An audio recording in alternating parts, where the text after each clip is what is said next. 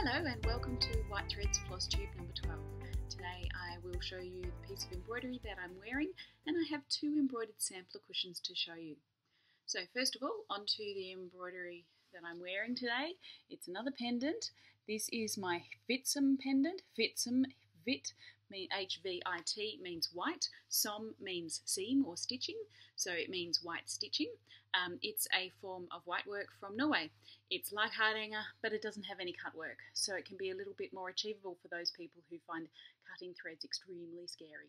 This is a kit that I have available, and you can find it on my website. The details you can find down below if you're watching this on YouTube, and if you're watching it via my blog, you can also find the details just down below. I always try to have the notes that are useful to you down below so that there is information there at your fingertips. Over the last few days on Facebook and on my blog, I've been showing off some of my students' work from my Jardin de Fleurs class that I ran a couple of times at the Crewel Gobelin in Sydney last year. These have been extremely popular posts, and so I thought that today I would show you the original cushions that I made and tell you a little bit of the story behind it. So when I lived in Sydney last year and the year before, well, up to last year, I worked at the Crewel Gobelin for a few years. The Crewel Gobelin is a specialist needle workshop in Killara in Sydney, and it's a beautiful shop and I loved working there. So Julie, the owner, and I were talking about classes that I could run for them, because I did have quite a few classes there, and she wanted to do a sampler class so that people could learn how to do embroidery. And I thought that that was a really great idea. I love teaching embroidery stitches, and so I thought about how I might do that. Now, if you know anything about my work, you'll notice that if I've ever done samplers, they're not really your stock standard sampler. They're not in cross stitch generally, and so my idea of a sampler is a sample of stitchings or patterns or that sort of thing. And so a sampler doesn't need to look like lines of stitches or blocks of stitches. It can actually be samplers are beautiful, but my samplers that I had in mind were going to be quite beautiful in a different way. And so I came up with this design. So this is a cushion. I decided that neutrals would be really good for it. And there are about just over 30 different stitches on this cushion. But my idea was that the sampler would be a lot more decorative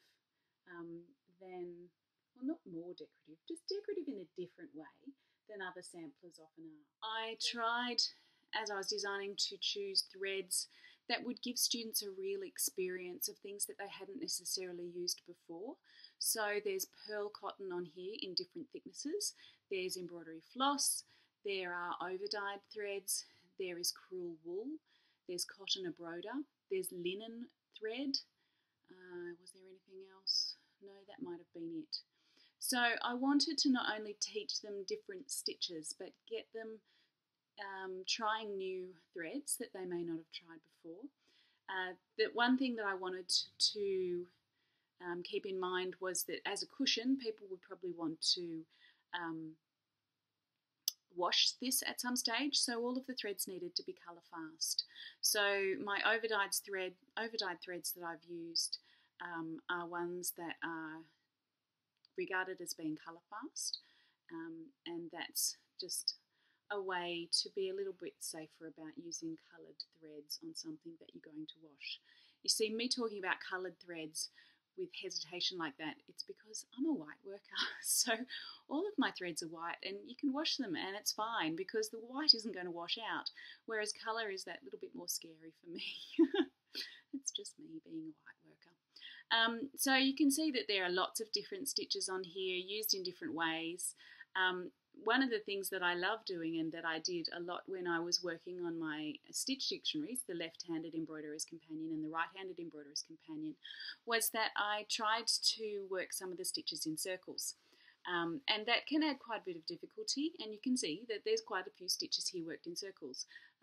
So that adds a different dimension than if you were doing it on a straight line.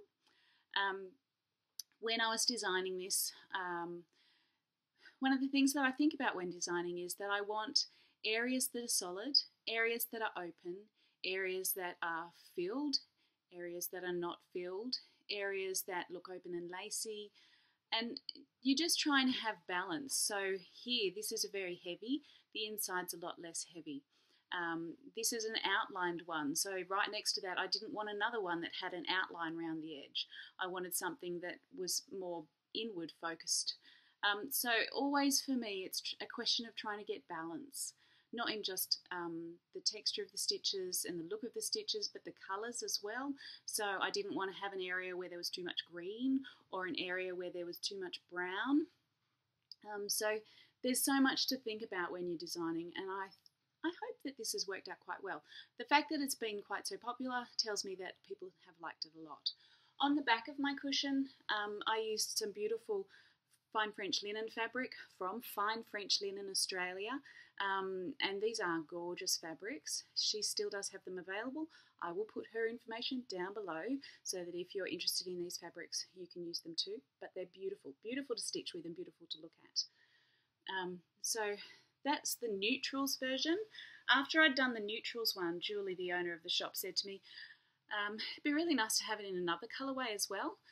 My immediate thought went to red because I love red. She suggested blues, so it ended up being blues, and this is the blues version that you can see. Both of them have been extremely popular, and this does look quite different than the other one. It's a bit more contrasty because the dark blues contrast a lot with the lighter blues. And again, I think it turned out quite well. So it's exactly the same design, exactly the same stitches in the same places, but this has got the different colours instead. On the back of this, once again, I used Fine French Linen fabric. That's not to say that it's linen fabric, it's cotton, but her business name is Fine French Linens. And so this is the same design as the other one. Sorry, I'll just pick it up and show you both. Different colourways. So they're beautiful fabrics. Oh, sorry, just reorganising myself here.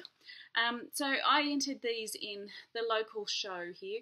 We moved to a country town about this time last year called Walker, which is in the it's a regional area. Well, it's a town in rural New South Wales. It's about halfway between Brisbane and Sydney, and we have a population, I think it's about 1,500. It's a little town, and we are absolutely loving living here. Once a year they have their agricultural show. So the Walker show was on in March, just before social isolation started happening, the shutdown sort of stuff. So ours was, I think, pretty much the last agricultural show that made it in before the shutdown, so we felt very, very fortunate that we were able to get ours done. I entered both of these cushions in the show, and the neutrals one in its section got first prize, and the blues one in its section got second prize. So that was lovely. I really enjoyed entering things in the show. It seems like it's a really big deal here. In the weeks beforehand, everyone was saying to everyone else, so what are you putting in the show? And so I thought, well, I've got lots of things I could put in the show. It would be nice to take part in the community in that way. And so it was really enjoyable to put my things in, but also to see everyone else's gorgeous work. It was a really enjoyable community time. We saw so many people that we knew. We've only been here a year, but it was a really nice day to be able to catch up with people and see everyone. And for a town that's been struggling with drought for many years, and then over the Christmas period with the fires nearby as well, and now with the shutdown, well, it hadn't happened yet at that stage. This is a town that has been through a lot, and to be able to get together like that and do a really lovely community thing was a really good thing for the town. So I don't think there's anything else that I needed to show you today. Oh, those two cushions.